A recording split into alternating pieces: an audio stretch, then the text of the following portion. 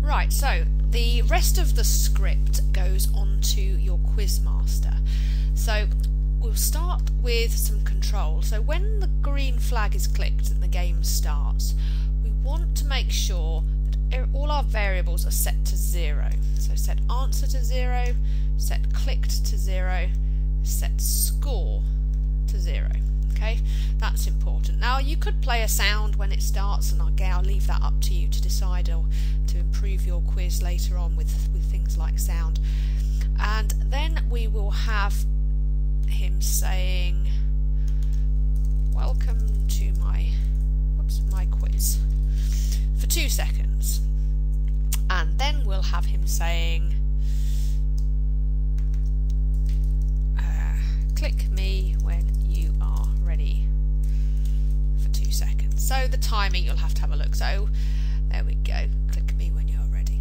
Okay, so we've made a little bit of a start. So there's the code, I'll leave that there. You can press pause and set that up for your quiz, just so you understand what's going on. Important that the variables are set to 0. Okay, so now that we've said click me when you're ready, so back in our control, and we're going when the Quizmaster is clicked, and he's going to ask the question at this point. So I'm going to copy the question from my PowerPoint quiz that I made earlier. So, which of these is the correct term for an email that is trying to get you to give away account details and passwords? It's difficult working with long bits of text in Scratch because they all go into here, but you can do it. And maybe writing it out in Word or PowerPoint first and copying and pasting is a good idea. A, hacking, B, hunting, C, phishing. So what we have to remember there is that C is the correct answer. And if you remember from our code, actually I'll show you in a minute. Let's just think, how long is that going to take? Let's try 10 seconds because you've got to have time to read it. So if I have a look at if I have a look at C is answer 3. So when the Quizmaster is clicked, say which of these is correct, and then we're going to wait until we get a choice made. Now, if we've got a variable called clicked, haven't we? So when clicked is activated, we'll know someone's made a choice. So you need to go to the green block. Now I think you'll find that it may be in school it's called numbers. It'll either be numbers or operator. So wait until, now you drag that out there, so something equals something, and it is wait until clicked equals 1. Then when clicked equals 1, you know that somebody has made a choice. And so let's think what we want to happen. So if button C has been clicked, then it's correct.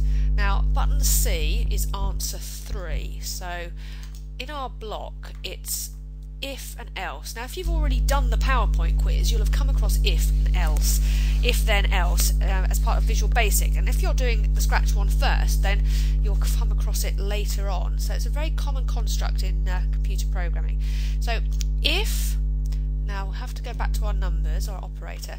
If answer equals 3, then we want to change the score, because that's the correct answer. So change, score. Just stop the code a minute.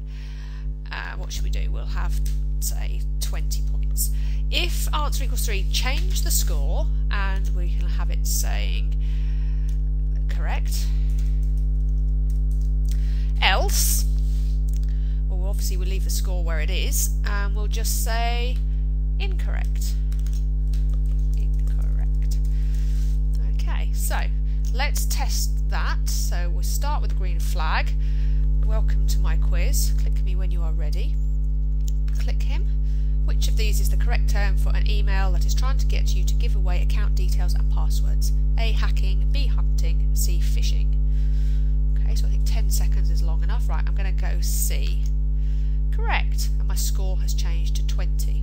I really ought to test it again and get the answer incorrect so that we can check that that works. So this time I'll click on A, but of course it should be the same for B as well.